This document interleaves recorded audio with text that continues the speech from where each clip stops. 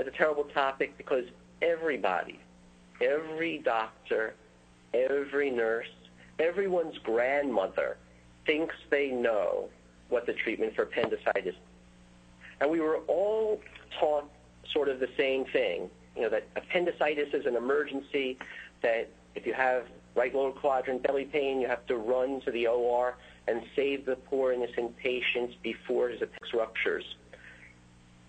It's a very interesting thing if you think about it and you read about it, to find where that idea came from and to realize that it's just a bit of mass delusion. Now, this is not a discussion that is unique to New York or unique to Brooklyn or unique to Maimonides or unique to the Department of Pediatrics. In fact, I'm here in San Francisco, and I'm at the American College of Surgery meeting. So I have the program book. Can you see this? The American College of Surgery Clinical Congress. See, there are pretty surgeons and nurses. And if you look, I don't know if this will project very clearly, but this was the talk yesterday morning at 9:45. It's all about appendicitis, right? Acute appendicitis. Does everyone need an operation? So this is a national, actually an international discussion. And I think that it helps if you take a deep breath and erase all of your preconceived notions and think about what the disease is. So there are corollaries, there are analogies, there are other diseases that are almost exactly the same. And think about how we treat them. Jerry, can I have the next slide?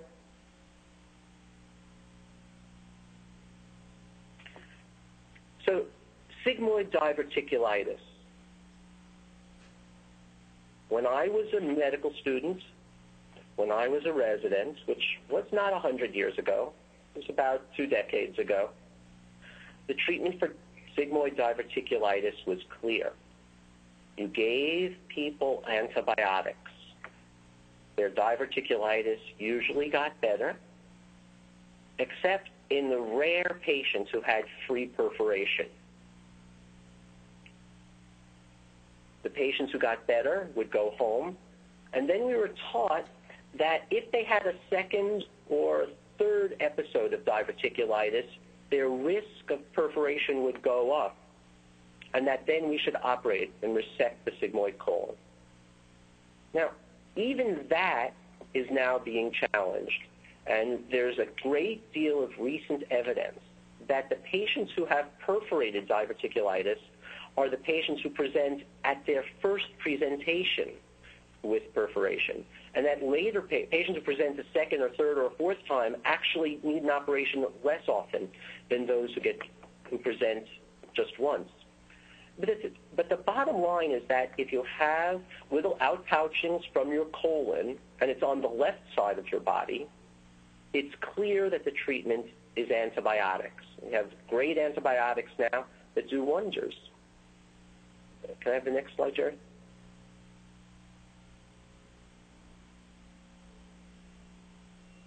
Now, think about another hollow viscus. You could argue that sigmoid diverticulitis is not a true diverticulum of the colon, right? If you remember, diverticulitis is a pseudo-diverticulum. It does not all the layers of the... Oh. I know, right? One word. What's good? Hello? Hear someone very loudly. Fine. Anyway, excuse me. Cholecystitis, the gallbladder is a hollow viscus with a complete wall. And think about what the treatment for cholecystitis is. When I was a medical student and a resident, the controversy was whether it was better to treat patients with antibiotics and then sometime within the succeeding 2 or 3 days, operate on them during the first hospitalization, or whether it was better to treat them with antibiotics and not operate on them until all of the inflammation had resolved 6 to 8 weeks later. Now,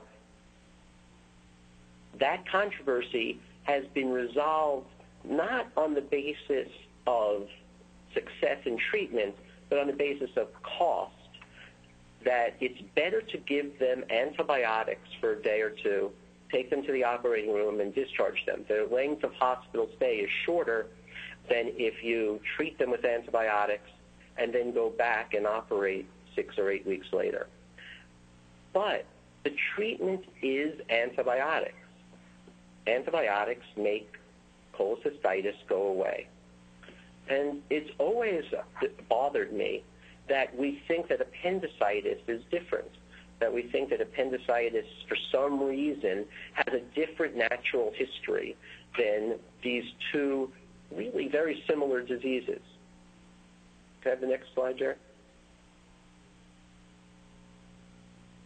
Now,